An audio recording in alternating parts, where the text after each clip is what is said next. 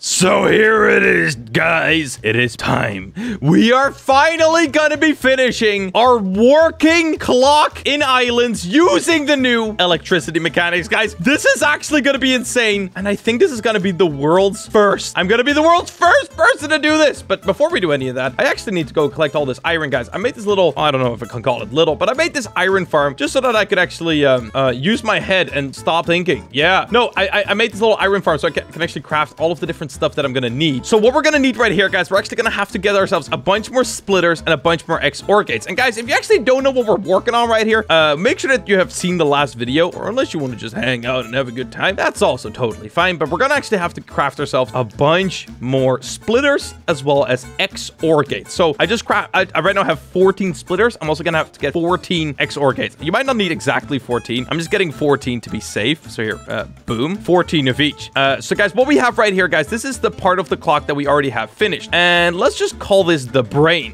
This is what actually gives us the information of what time of day it is. It works pretty simple. So pretty much the way it works is that if you put a wire into a lamp, this lamp consumes 1 power. As you can see, it starts off with 20 and it ends up with 19. Now guys, pretty much what we're doing right here is we're reducing a solar panel's light by 1 each and every block it goes through. So by the end of it, what we've created right here, guys, actually, of course, you know, it removes one of these power deleters, let's just call it that, every single time it goes into a new one. And that is pretty much how we are getting this result, where we pretty much have a power thing that just turns off 1 of each light depending on the time of day. Of course, you know, the solar panels detect the time of day. Now what we're gonna have to do right here, guys, we're actually gonna have to start working on the thing that lets only, okay, actually wait, no, it needs to be 1 more block back. Right away I start off with doing the wrong thing. This all needs to be 1 more block further back, guys. We're now gonna have to make it so pretty much it only displays 1 time at a time, like not like multiple times at once, you know. That's not what we want. All right, so this right here, these are all XOR gates, and now all I need to do is I actually need to place all of these splitters right in front of them like this. As you guys can see, it doesn't look too complicated right here. What we're gonna have to do is we're gonna have to grab this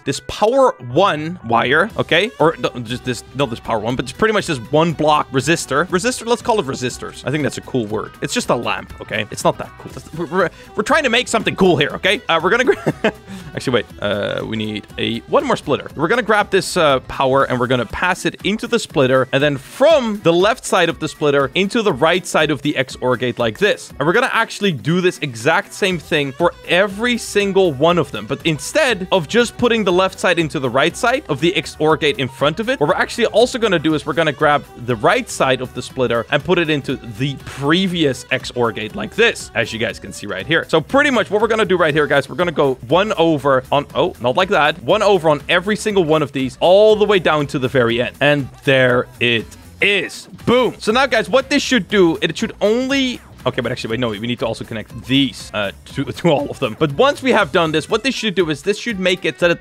only 1 wire can be activated at once, at least 1 of these output wires. There you go. Now everything is hooked up. So as you guys can see, because it's currently full daytime, this one is actually activated. How far is the sun? Sun is right in the middle, so it's going to be daytime for quite some more time. But as soon as it turns off 1 light, because this is an XOR gate, the way an XOR gate works is that if only 1 of them is activated, it will give power, but if both of them are activated, it will not give power. And because of that mechanic, pretty much as soon as this one turns off right here, right, this splitter turns off, this let's call it a battery, this battery turns off, there's only 1 activated right here because this one isn't turned off, and then this light will turn on. And the same will happen all the way down the line. You guys can see it as soon as it will start turning daytime, as soon as it will start turning nighttime, and it will look pretty damn cool. Now guys, what I'm gonna need right here is I'm actually gonna have to get myself a 12 AND gates. There you go. And now what we're going to do right here is we're actually going to add an AND gate in front of every single one of these. And we're going to grab 1 wire and put it into 1 of these outputs on every single one of them, just like this, making sure to skip 1 output on the AND gate every single time. Boom. There it is. So guys, as you can see right here, 1 of the AND gate outputs is always, what do you call it? Like, yeah, you get what I'm talking about, right? Now guys, what I'm actually going to have to do is I'm going to have to make another layer of solar panels. Actually, I can delete this one because this one is actually useless. So I have 4, so I'm gonna have to craft quite a few more, actually. But hey, we're gonna have to just start placing these right here. Like I said, boys, this is not a cheap build. So what are we? We're currently 2 solar panels short. What do I need? I need copper bolts. All right, I guess we're gonna make some copper bolts right now. Put in the bolt mold, and let's stop dropping in some copper. Dude, I actually love this, man. This is like, yes. We are building probably some of the first ever super complicated stuff in all of Islands, okay? And at least when it comes down to like the wiring stuff, right? How cool is this, man? All right, we should now finally have enough copper bolts to actually test out this thing. Also, what I can actually show you guys right now is the module slowly starting to turn off. If you haven't seen it yet, as you guys can see right here, this is one that turns off. So now only this one is active. Now only this one is active. As you guys can see, it's slowly working its way down the line. Now only this one is active. Now only this one is active. Pretty neat. But now that we have the materials to make 2 more solar panels, let's quickly make these 2 and let's add them to our little line right here. Boom, boom. And now, guys, what we're gonna do is we're gonna connect these solar panels into the AND gate above like this. And we're gonna do that for every single one of them. And boom, there it is. All right, so guys, now that we have actually figured out the complete logic, right, behind our clock, what is actually next up is either creating a digital display or an analog one. We can technically make a digital display that says the numbers. Like, that is actually possible. And I will probably make a part 3 about making a digital display as well, which is gonna be sick. You have to check that out. But today, we are making the more simple clock, which is the one that looks like this, pretty much a regular clock. We're gonna make one of these like the next video. Okay, it's gonna be sick. So guys, what I actually have to figure out is exactly how I am gonna make the actual clock design. Should I just make it in here because I have space here? Whatever, I'll make it in here just because I have space. But yeah, pretty much. I cannot use the middle block. Let's build it using clay so we can have like I'm trying to figure out like the number of like hands that I can have. Right? We have 1, we have 2 there, 3. All right, we got 3. This right here is only 8 things, so to say. So what we actually have to do is we have to create 2 in between each of these, which is a bit complex. But I think this right here will be our final pattern that I'm going to go with. And if I'm not mistaken, this should actually be 12 hands. So 1, 2, 3, 4, 5, 6, 7, 8, 9, 10, 11, 12.